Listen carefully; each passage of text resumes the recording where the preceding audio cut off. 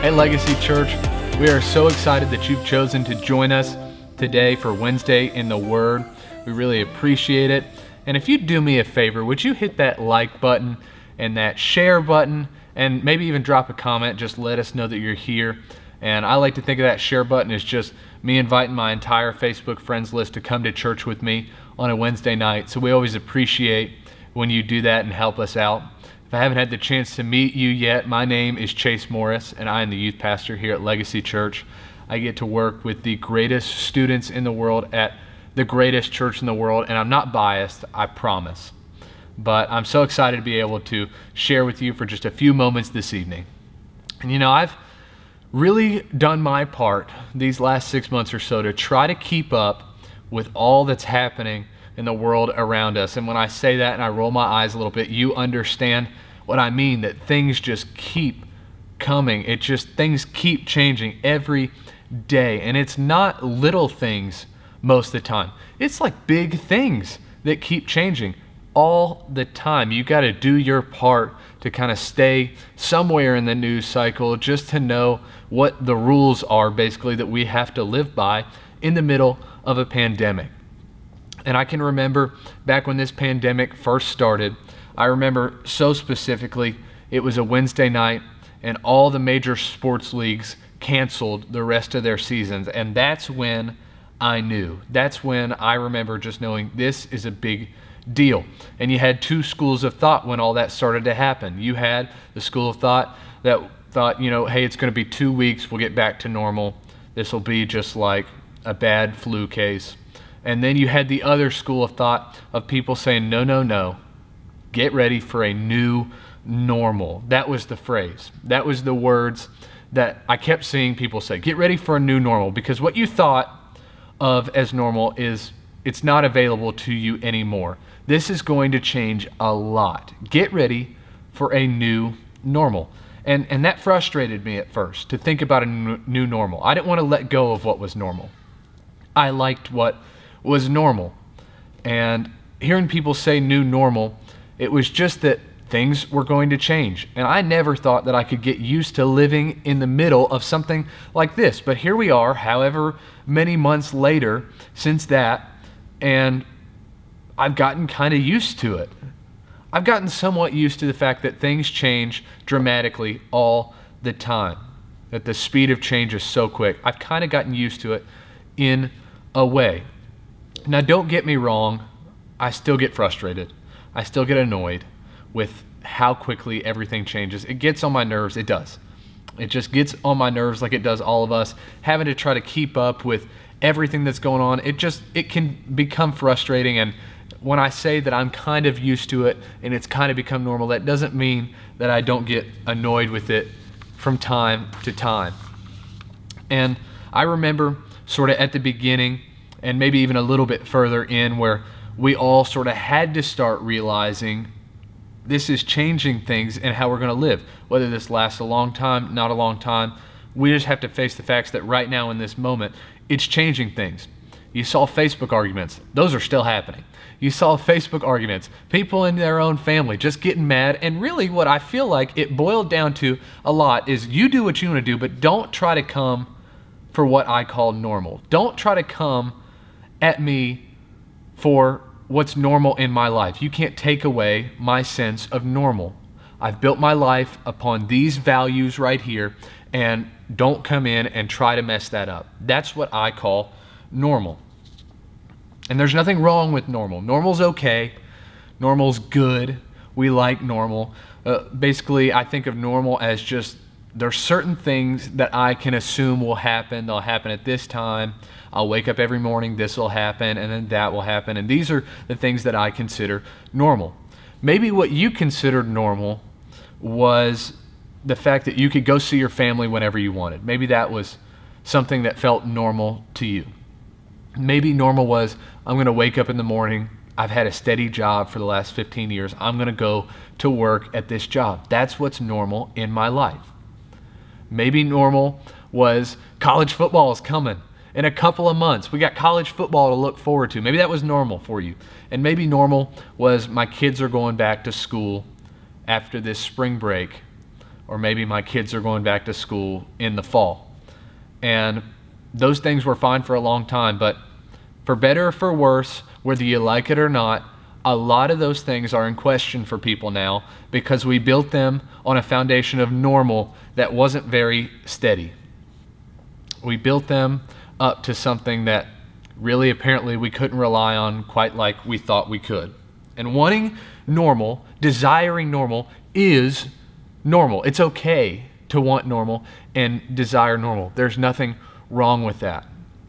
But when we look through Scripture, and I've looked through Scripture a lot in light of all that has happened, searching for answers because we've all been confused. When we look through Scripture, sometimes I understand that God is wanting to take us away from what we think is normal. God is wanting to move us onto something different. And if we get so stuck in what is normal to us and refuse to move with Him, we step out of the life where we can live, where God's blessings flow. And I don't know about you, but I want to keep my life in the light of God and His blessings.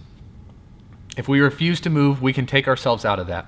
Now, talking about a pandemic, I want to make one thing clear. I don't think that God wanted us to get a different sense of normal, and so He sent a pandemic. That's not what I think. But I think in the midst of it, God is showing us something. God is taking us into a new thing where right now we don't have the option as much to stay in our sense of normal. We have to go and do something else, and God's using that. So I want to bring out a story in Scripture. It's found in Isaiah 43, and I'm going to start in verse 14 here in just a second.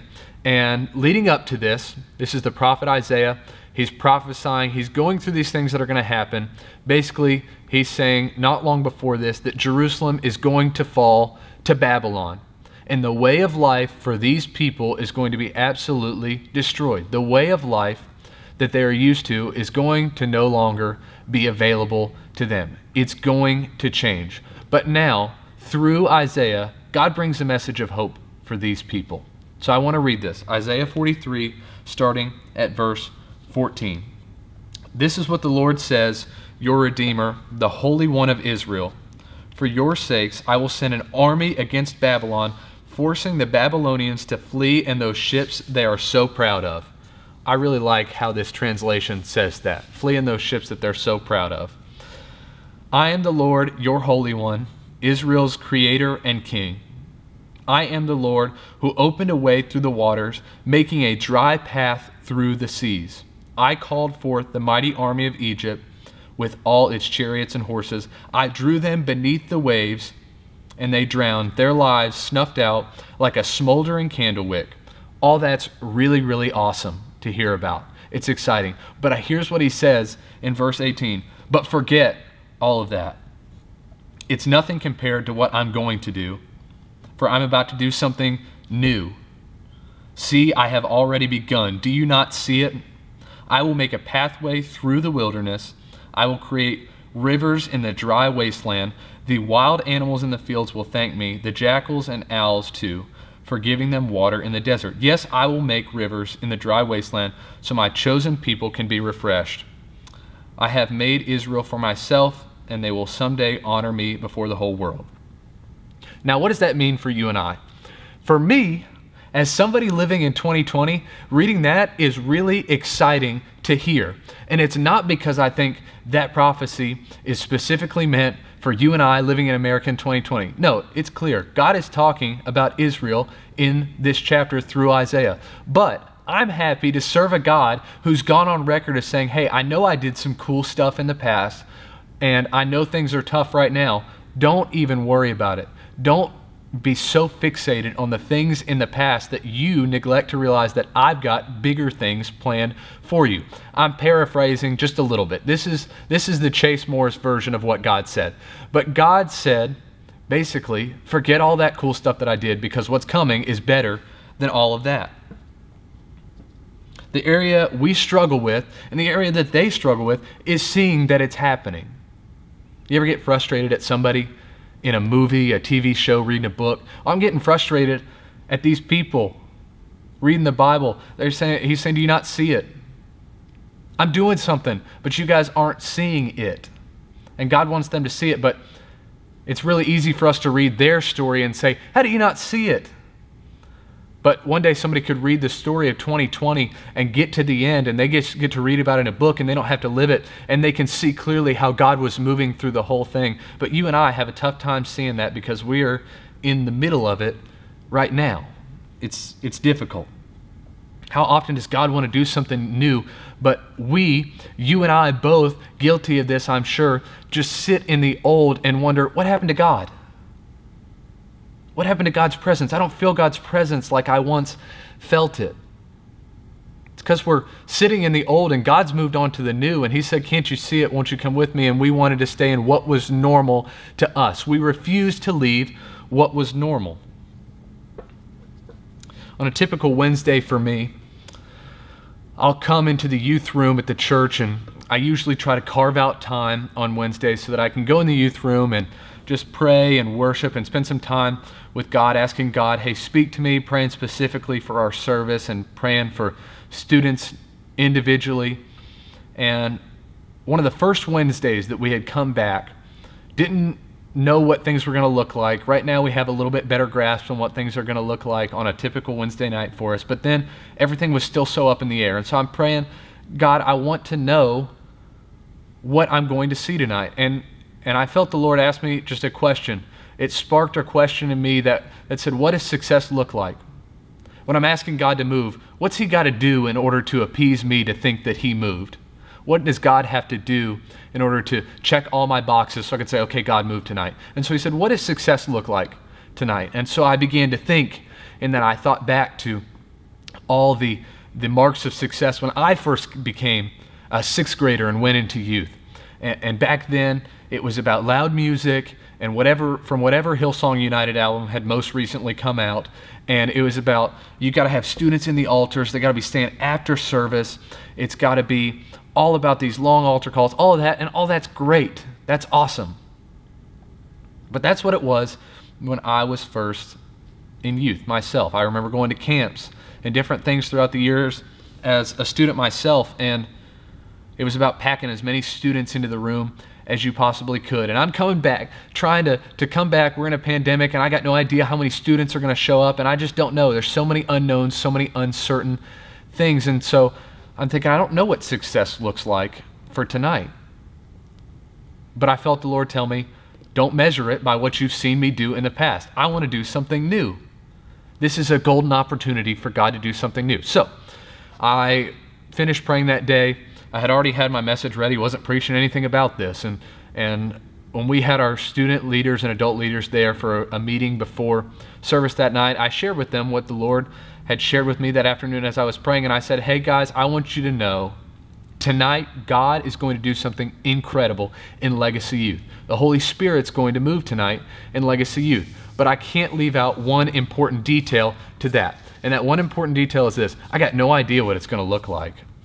But here's what I know. I'm not expecting it to look like anything I've seen before, and you shouldn't either. So we went on with that night, and I preached, and we had worship, and then we went, and some students got snow cones after the service, and we just had a good time. And I felt the Lord tell me that was it. I didn't get the outward sign that I was used to. I didn't get what was the mark of success in 2010. I didn't get what would have been the mark of success in 2019 because I'm not part of a youth ministry in 2010 or 2019. This is 2020 youth ministry, and God's doing something different in Legacy Youth. And so I had students come up to me, and they weren't in the altar after service, but they came up and told me, man, God really spoke to me through that. And that happened multiple times, and God has been moving continually in Legacy Youth since then, and it's exciting. It's an exciting time to be in Legacy Youth and at Legacy Church. God is doing something different in our church. That's a praise report. God's doing something different in 2020 in Legacy Church that he's never done before. And as a church, I think we're doing a pretty good job moving with God and allowing him to work. We're rolling with the punches of 2020 and saying, God, this moment, there's something better. We know you did cool stuff before. We know you did amazing things before. But right now we're in 2020, and you're about to do amazing things again through all this. You're still doing amazing things. That's us. That's the church you're a part of, and it's a great place to be a part of. But you spend a couple hours a week here at church maybe. You have a life that goes on. You have work that you potentially go to in the day. You've got time at home. You've got time outside of church. You're here maybe Sunday and Wednesday. And God wants to move in a significant way in your life through the Monday and Saturday. God wants to do something new, because I know if you live here in Arkansas, I'm talking to a broad range of people, but if you live in Arkansas, in the United States of America in 2020, your life, at least a little bit, has been shaken up. It's not what it was in 2019. It's different. And you might be trying to protect your sense of normalcy. You might be trying to protect what's normal to you, when really God's saying, forget what was normal. I'm doing something better. Like God did in this story in the Bible.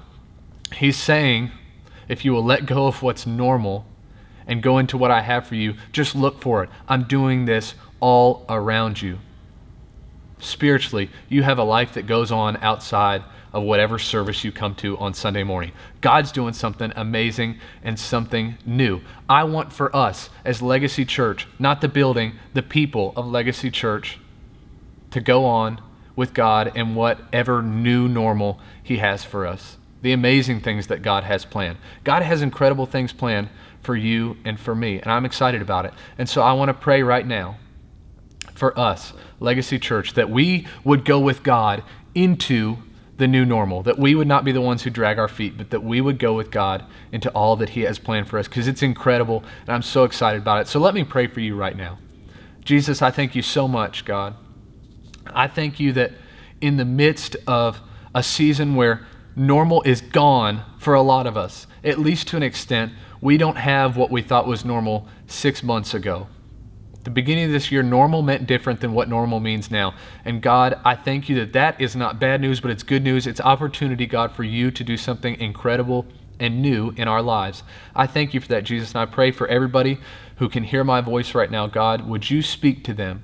God, would you reveal to them what new plans you have for them and how amazing and incredible they are? God, give us hope to know that the plans that you have for us are incredible. The plans that you have for us are going to take us so much further. What you did in the past was amazing, but what you're going to do in the future is better than all that.